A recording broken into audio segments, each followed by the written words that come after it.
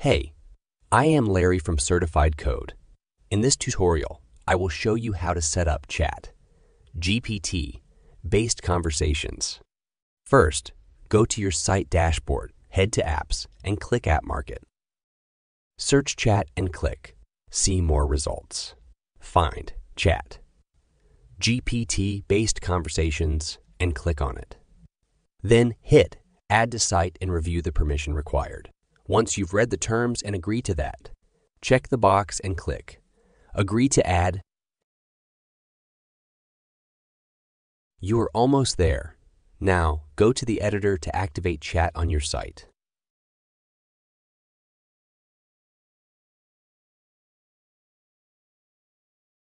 Click Add to Site and you will see the site homepage.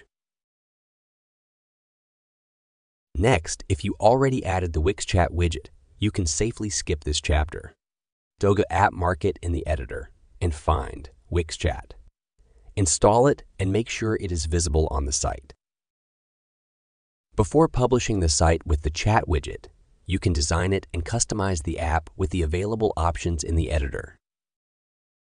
It is time to set up the app. Go back to your site dashboard. You will see chat, GPT-based conversations there.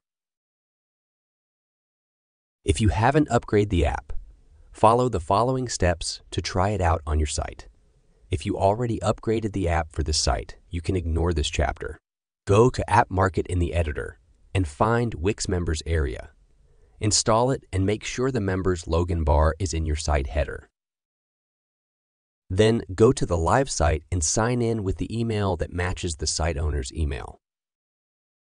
AI responds quickly with enriched messages from your business info on Wix. The trial offers up to 50 messages. Upgrade to paid plans from the app dashboard to enjoy unlimited AI chats for your site visitors, plus GPT-4 available for selected plans. Furthermore, site collaborators with chat permission and view the conversations between the site visitors and AI, which helps you understand what the site visitors are asking and improve AI output. It is fully integrated with hints to show which messages are AI generated.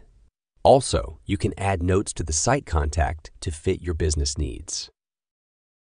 In the next video, we will show you how to personalize the output by using Wix Fake. See you in the next video.